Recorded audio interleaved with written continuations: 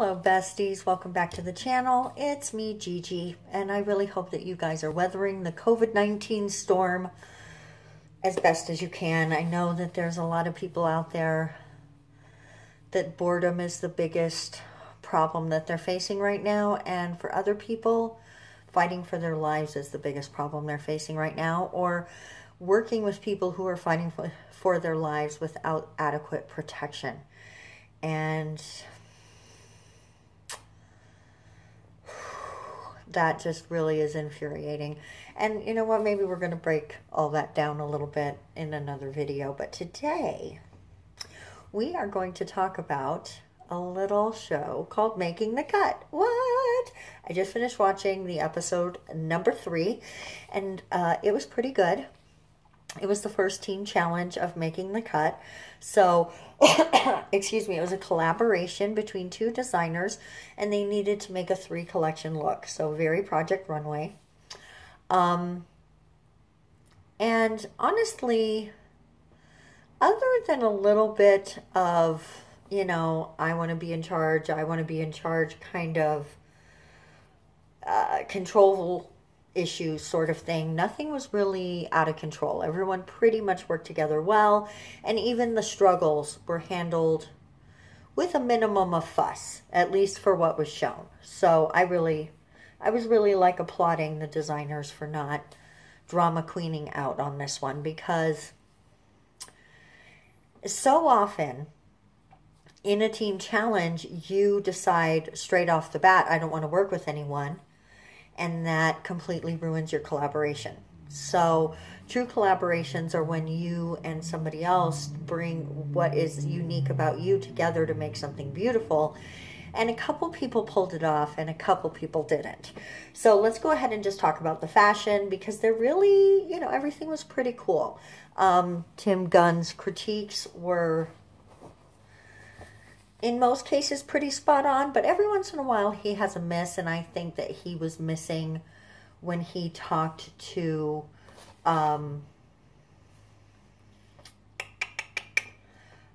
Johnny and Megan. I really liked their black and white looks with the leather and the suit. So I thought he was missing the mark with his critique on them. But you know what? Everybody's taste is a little different, and what he sees in fashion as acceptable is different than what everybody else might see as acceptable. And I know even him and Heidi do not always agree 100%. So there, that's just what it is. Beauty's in the eye of the beholder. So let's talk about fashion. I'm not going to go over every single look. I'm going to tell you the things that I really liked, and the couple of things, only a couple things that I didn't really love. I was sort of tied between 2 teams, and honestly I would have been fine if either had won. Johnny and Megan's team, they just really knocked it out of the park. That black and white flowy top with the tight pants, and the gown with with the jacket and the sculptural bit on the arms.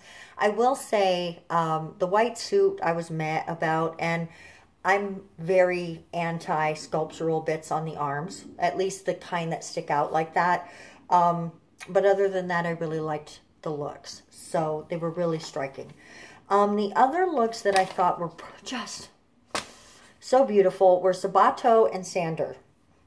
They had very elegant, streamlined, almost boxy looks, but they were so flowy at the same time, and everything was tailored so beautifully. It was black to reddish black to black and reddish black together, and it was just, it was gorgeous, gorgeous. Definitely, I wish I had the money to go online right now and buy the look that's accessible, because they were all just so pretty and so beautiful. But even the accessible look was so fancy that I would have to come up with something to do to wear it. I don't really go to a lot of extremely fancy places, and maybe one day that'll change. But for right now, not as much as I wish I had places to go to wear dresses like that. Let's just say that. And I'm sure the vast majority of people who watch these shows actually feel the same way, right? Right. Okay, so let's go ahead and not talk about the things that I disliked right away. Let's talk about the winner. Like I said, the two people that I like the most, Johnny and Megan and Sabato and Sander, I would have honestly been fine if either one of those teams had won. But Sabato and Sander ended up being the ones to take the prize this week, and well deserved. Elegance at its finest. I just, honestly, I could see Audrey Hepburn wearing any of those dresses. They were classic and beautiful and elegant. Now, when we're getting into the looks that I didn't like as much, really, Esther and Will, they think that their marriage was made in heaven. I thought it was ugly. I didn't see either of them in the looks. It was a mismatch, hodgepodge, matchy-matchy nightmare. None of it was pretty. I didn't like any of it. And I was holding my breath that they wouldn't send Esther home. And they did tell them separately. They made Will wait to find out that he got to stay. So it was the first little nod to drama in the show. And, you know, fine, whatever. I don't need it, but I guess some people probably like it. Kind of like, and I got a comment on Reddit last week when I mentioned that I'm not a fan of the little Heidi and Tim vignettes that they do in the middle of the show. And the ones they did this week with the character, I didn't like that either. So, I don't like it when you're faking something as candid.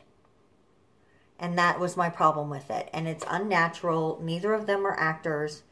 And it doesn't feel comfortable to me. It doesn't feel like it flows with the show. It's like the show is going la la la la la la la la la la. And I did get a comment last week, like I said, on Reddit, where, because I had said that I thought that the little vignettes were unnecessary, and somebody said I was unnecessary. So I absolutely love that comment. It was the best thing that happened to me all day. So, I don't like those. But anyway, there was just Esther and Will. The drama, the vignettes, all of it I could live without. But, you know, if it makes other people happy, I can live with it. It's kind of like on Project Runway, how a large portion of it is turned into a commercial. I could totally live without that. But I guess it makes some money, so I'm going to shut my mouth. So, the pair that were at the bottom was, wow, I totally wrote over their names, Josh and Troy. And I didn't like anything that they did. What they tried to do was really fancy, upscale matching of prints, which, if you're a fan of Project Runway, you know people like Mondo do that very well. And when it's done in a skillful artist's hands, it's a very appealing look. But in this case, nothing went together. It was loud and loud. And when you're mixing prints, you want to go loud and soft. And you want to go big and small. You don't want to go big and loud because it hurts the eyes to see that. And my brain was exploding as these looks were coming down the runway. And the shorts were ill-fit. There was so much wrong with these looks. I could sit here for a half hour and explain to you how sparkly shorts are not good. You know it and I know it. And so when they're talking to them, what ends up happening, and in my heart, I'm a little heartbroken for him, but at the same time, I'm proud of him for recognizing his time was up and facing it head on. And doing it kind of on his own terms. And he didn't do it in a bratty way. Troy, they were talking to him. And she asked him, Troy, why do you think you should stay in the competition? Heidi, I mean. And he said, I don't think I should. I think that you should keep my partner because he's so brilliant and such a talent. And I think he should stay. Please give him another chance, because the parts of the look you don't like, that's me, not him. I think I should go home. And Heidi basically said to him the same thing I've heard her say to countless people on Project Runway: we can't want it more for you than you want it for you. Go ahead and go.